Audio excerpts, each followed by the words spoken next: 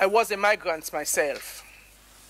I had to flee my country after I was put in jail by the Sierra Leone People's Party government and charged with treason.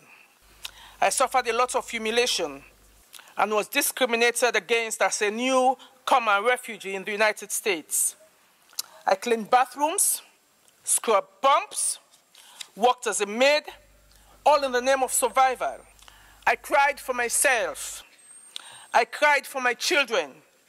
And I cried for the number of years I worked hard to make myself a made person in my country. For you to be able to stand on your feet and speak, as I'm doing today with authority, you should go to school and educate yourselves, because education is the only instrument that will take you to upward mobility.